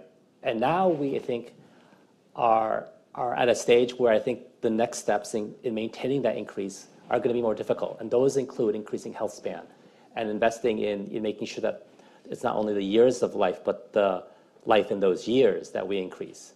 And part of it also is, I think, is also to include the private sector as well, right? Last year at the annual meeting of the World Economic Forum, our CEO, Joanne Jenkins, talked about a business case for healthy longevity, that if we are to imagine that there are worker shortages in some sectors right now, if certain employers were to be able to demonstrate that they are an employer of choice, if we were to try to change the nature of a very important social determinant of health, the workplace, to help sustain health and longevity, those are ways in which we need to also engage, I think, the private sector as well.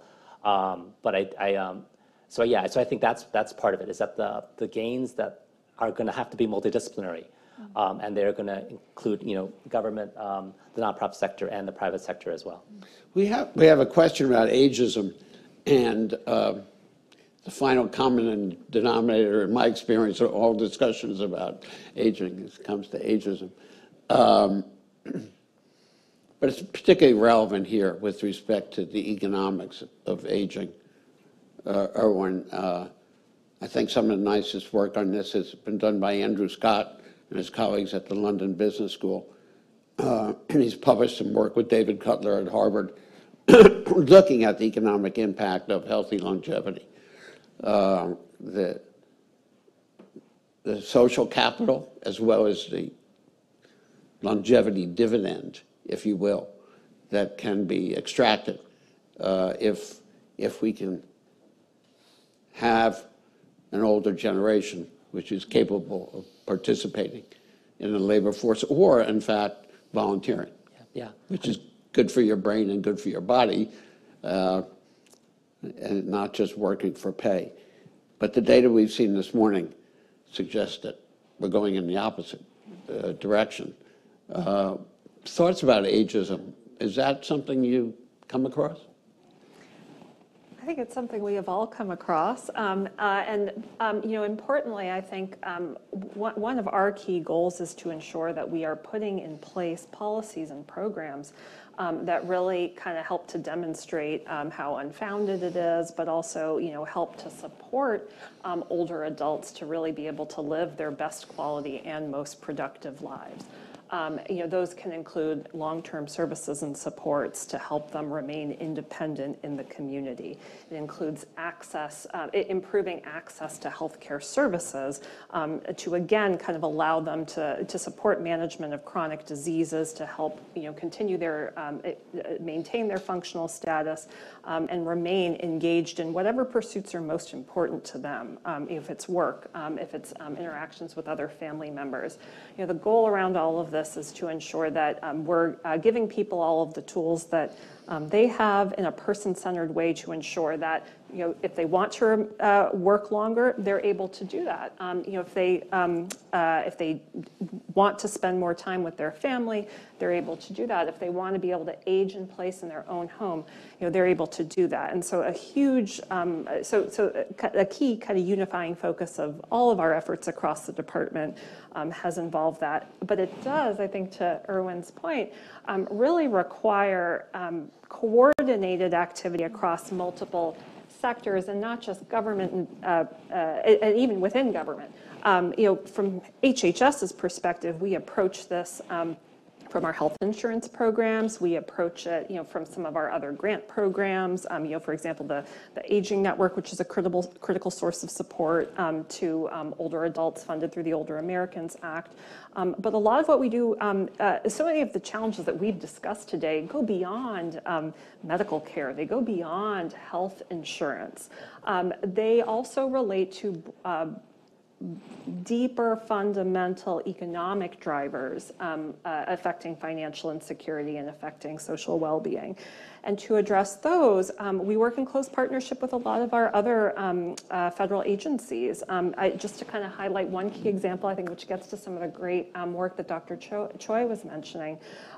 We have partners very closely with the Department of Housing and Urban Development to set up the Housing and Services Resource Center, which is a really important technical assistance and educational resource institute that provides information to housing providers and also supportive services providers about how we can optimally, based on the evidence, integrate housing with supportive services to support this goal of allowing people as they age or people with disabilities to be able to live independently in their homes and in the community, get what they need to, again, help combat this mistaken notion that as people age, they somehow cannot continue to fully contribute to society. So I think part of the way that we combat that is that we give people who are aging the support that they need to do what they want to do. Young, do you have any comments about this issue of this co-location of health and housing? Yeah, I think I've really learned a lot from today's sessions because there's like so many different aspects of this problem. I do want to kind of highlight one thing as we showed in the presentation, that the share of homeowner who are in the lower middle group have declined. That means the renter population have increased. And what we also saw over the past 30 years is that the rental housing costs have also increased dramatically. So this means that more and more older populations who are renting are actually paying a disproportionately higher share of their income on rent. So then they don't really have enough money left over to kind of like maybe pay for other bills and like eat healthy food. So all these things are really, really interrelated. And then I think like in the housing space, the fundamental problem is that we really do have a shortage of housing supply, especially affordable housing supply, and we don't really have enough subsidies to support those who have lower incomes to have more like secure, affordable housing. But Myra, did you have a question? Actually, no, Jung just answered my question. I wanted to hear more about her work, so I'm good. Thank you. Can I just add something? Yes, go ahead, Erwin. I would be remiss if I didn't talk about ageism. I think, our CEO, Joanne Jenkins, likes to say 50 is the new 50.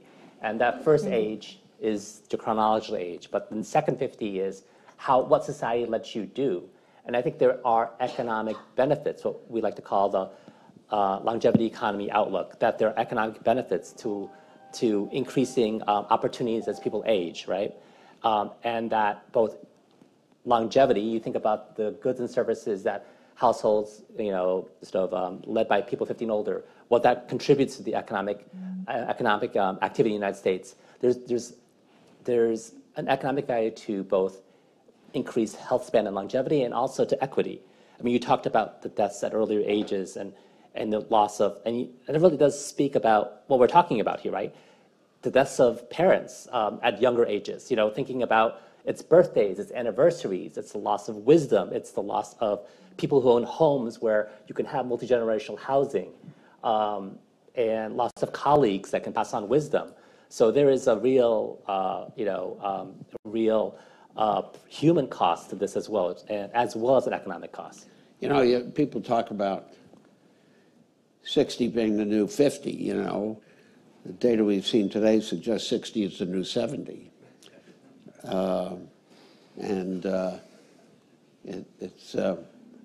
We're going to start to reverse engineer our ideas we've been having about this great longevity dividend and start thinking about how we're going to prevent things from getting worse. Yes, sir. Yeah, thanks. So listening to the panel and to the presentations before, the image it conjures in my mind is of two kind of flywheels that are separated exactly at the median income. And if you're above it, you're on the positive flywheel where you can build some wealth, and that'll give you more income in the future and so on, and you can make healthy decisions for yourself. If you're on the lower flywheel, it turns the other way, and you are pushed back by chance, by things happening in your life. The question I'm interested in is, are these flywheels, they seem to be spinning faster than they were in 1994. The question I'm interested in is why. I'm from the Netherlands. I spent the last couple of years working at the Netherlands Institute of Mental Health. And one of the trends we've seen is that perhaps these wheels are spinning faster because of increased uncertainty in people's lives, in society. We hear people say that life has become more complex in some ways. We heard about the gig economy earlier, so fewer people have fixed jobs, more people have to find their work on a day-to-day basis. That's just one example of the ways in which life becomes more uncertain. And that links, of course, to the work by Professor Bergman and others on control over your work, but also over other domains of life. So I would like to ask the panelists, is that an analysis you share? Can we say that life has become more complex or uncertain? And how can we give people the tools to deal with that? I can maybe start with just like my observation in the housing market. So what I said earlier is that the homeownership actually have become more and more difficult in this country for the lower and middle income people to access. First, because we have less affordable homes right now. We don't build enough. And the second is because the credit has tightened.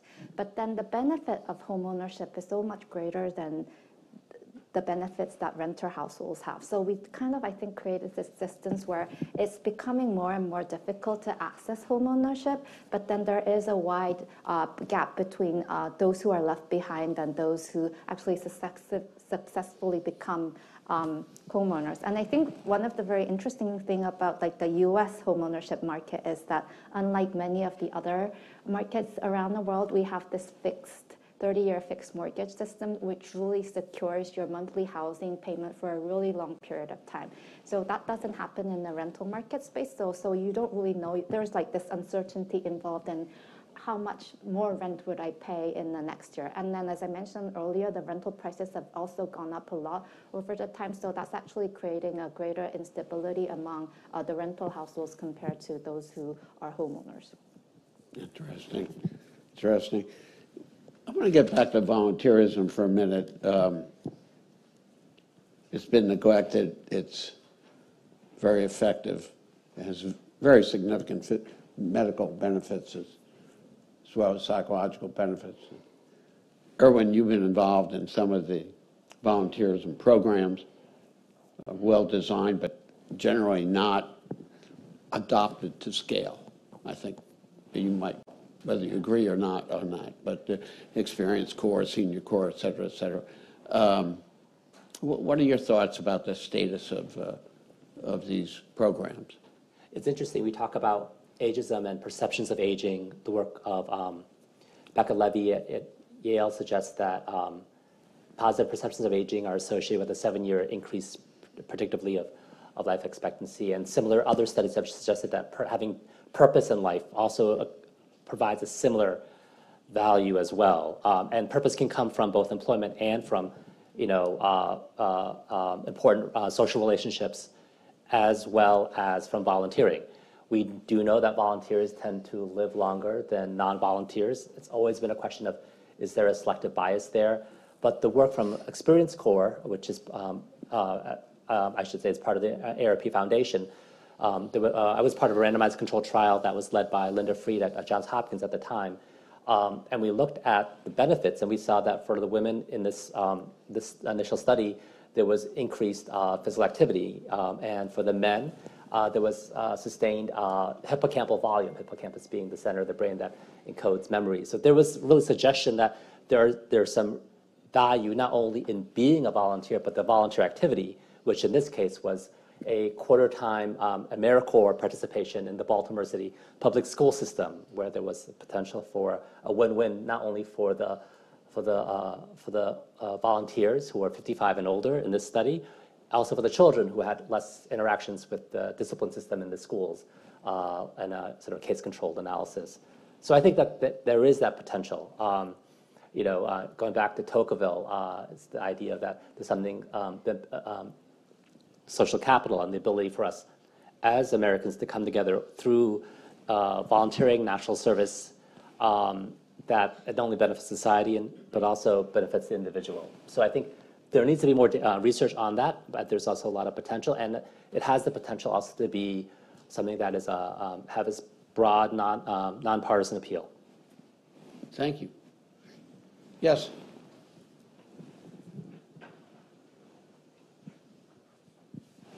So a few of the speakers today have mentioned that there's been a decline in marriage, especially among the lower middle class cohort. And one of the panelists highlighted the strong correlation between marriage and home ownership. So I'd be interested to hear any of the panelists' thoughts on policy changes that could be made that would encourage marriage and would try to increase the marriage rate, because we know that that's associated with a lot of positive outcomes. Is there, I don't know much about income tax. Is there a marriage penalty in the income tax?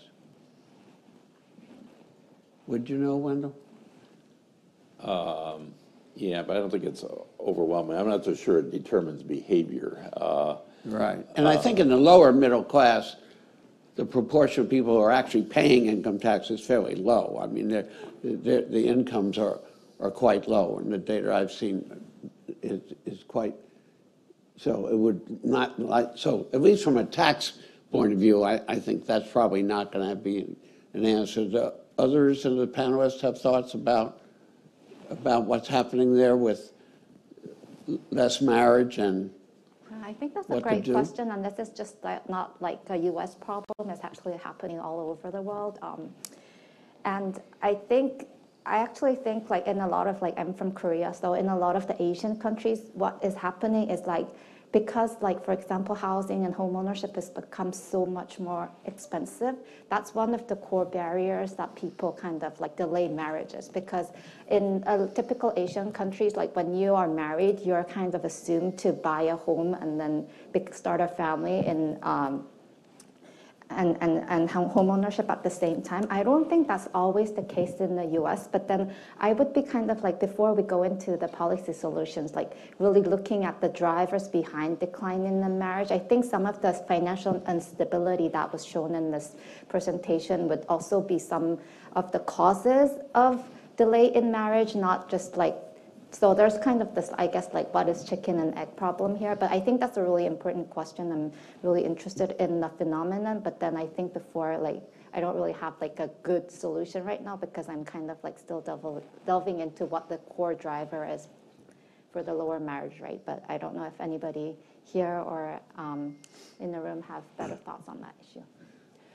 I would also, suggest that we should be asking what more can we be doing from a policy standpoint to support people who are unmarried, who choose not to get married or who get divorced or who lose a spouse, for example, and who are single at older ages. So I know that's not quite the question that you posed, but I think that is also an equally important one for us to better understand, both from a research standpoint, what are the sorts of supports and policies that, best support single older individuals, and then, ensure that our policies kind of align with and support that.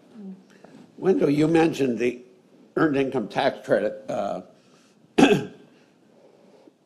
which I know David is a huge fan of and thinks is the answer to many of the problems we've seen. But one of our colleagues wants to know what else you have in mind in terms of income support programs. You have any other thoughts about things that you mentioned, the child support program that might be reinvigorated? Are there others on your wish list? Well, there's a lot kind of in the Social Security world, the SSI world, et cetera. And even in Medicare, I mean, I do think we ought to have an out-of-pocket limit. I think that out-of-pocket limit ought to be income related. So you could go through a lot of our programs. I mean, I think one of the programs that's gotten the least attention and probably needs the most reform, in my humble opinion, is the unemployment insurance program. There's a lot of gig workers and stuff that aren't even part of the system anymore. So, I mean, and again, you can go through all of our income security programs and suggest that changes that ought to be made. I mean, TANF is basically non-existent at this point. But I would, again, and the other thing we have a lot of grandparents raising grandchildren, and I would argue that we ought to have a child benefit for those grandparents in the Social Security system. Those are some examples. That's interesting. There's an organization here in town, Generations United, which has been very effective in working with these intergenerational issues and quite striking increases in the number of grandparents raising grandchildren. And of course, you know, there's also this kind of belief out there, maybe it's part of ageism in the world, that we have greedy geezers and our society and the younger generations are supporting the older generations. It's actually quite the opposite. Up until, I think, around age 83 or something, the net transfer is from the older generation. The other thing about almost all these income security programs, we have very low participation rates. Right. I mean, in EITC. And the same with the volunteer programs. I mean, that's the nut you have to crack. It's one thing to have some people inside the Beltway figure out some fancy program, but to get these things to get to scale requires funding and a commitment to do it. You can't just pass the bill, right? How are we doing in time here? Where's my boss? Where is she? Okay. We may not need all that 10 minutes, but we'll see. We have Axel first and then Tony next. Axel. Axel, by the way, as I recall, you were involved in the German government's reform of Social Security in Germany, so you may also have some thoughts about these relevant prior questions. But go ahead with your comment. Well, please. actually, I just wanted to say something quite different of a focus, which is kind of funny because I'm an economist, and after all, exactly as you said, I have a lot to do with pension policy in Germany, but also in Europe. But anyway, I wanted to say we should look more at medical things here. And I wanted to pick up what Jack said earlier. We sort of have gotten used to look at chronic diseases. But I think we should look much more at acute diseases here. And see the sort of interaction between lower coverage by health insurance and acute diseases, particularly infections. And that may actually help us to find a little bit more of the causality why actually life expectancy went down and why morbidity is expanding rather than shrinking. So I encourage the medical profession. Thank you. Tony. Actually, I thought Axel was going to talk about something different, a concept that he's talked about in another meeting we've been together, which is social cohesion, which is another concept not usual for economists, but Axel is a usual economist. I think we should talk about this, and I think some of the topics we've talked about. So I think a lot of policy is built around the nuclear family, and I think we have to rethink that. A lot of people aren't getting married. A lot of people are getting married for a short period of time. A lot of people are having multiple marriages. A lot of people are not having children. I mean, the core of a nuclear family, which most of our policy is built around, is just not really working anymore, and it's certainly not the majority. So I think we need to think differently, and we need to think across the lifespan so that we're planning different trajectories, different stages, but without necessarily relying on the nuclear family. And I think it's possible. I mean, you could have different even housing tends to be around a nuclear family, but people, especially after a certain age, don't live in that nuclear family, aren't housed that way. A lot of people who could afford houses don't want to own a house anymore because too much burden. They want to have more flexibility. So I think really it's another revolution we have to think about. We're basing our policy on nuclear family, but not everybody feels their future is in a nuclear family. And that certainly could be one of the drivers. You know, it used to be that the nuclear family was biological. Now it's kind of voluntary, right? You know, and divorce rates of 50%, and people spread out geographically, et cetera, et cetera. Erwin? I think that, you know, we know that there's a value in terms of life expectancy benefit for social capital, but there are different types of social capital. There's bonding social capital and there's bridging social capital.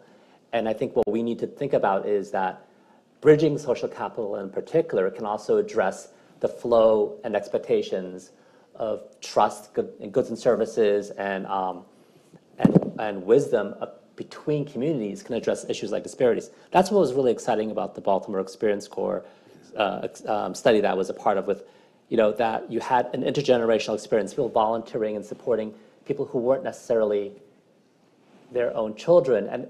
And I was in charge of recruitment for that trial. And I remember talking to people, and whether they would say, some people would say those children, some people would say our children. And what pronoun you chose really determined whether you were interested in the study.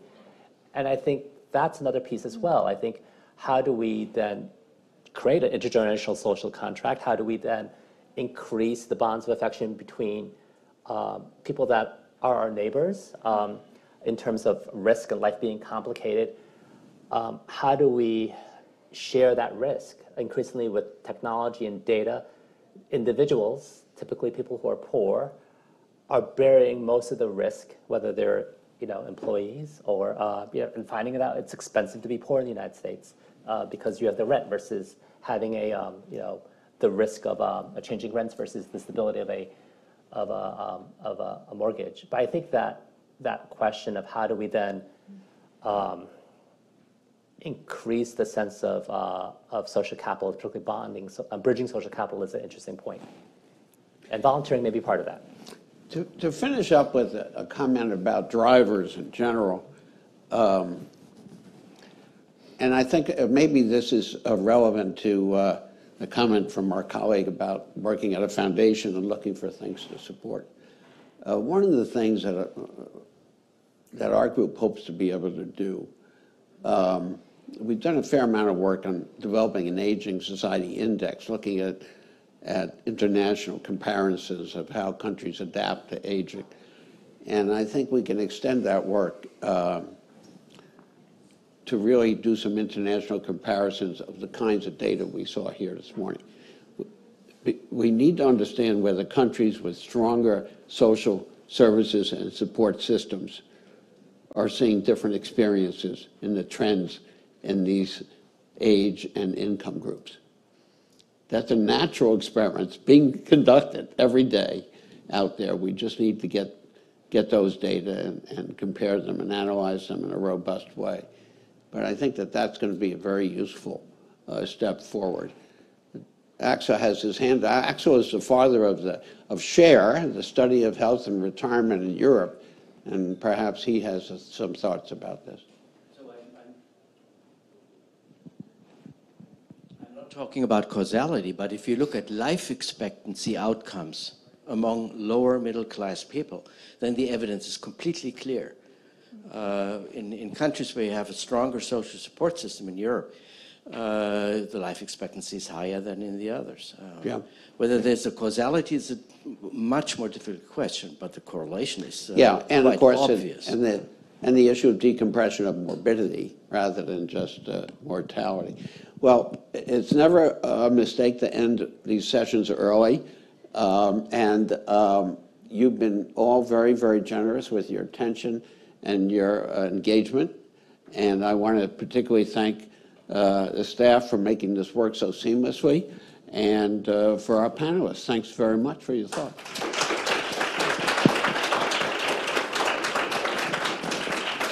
We're done.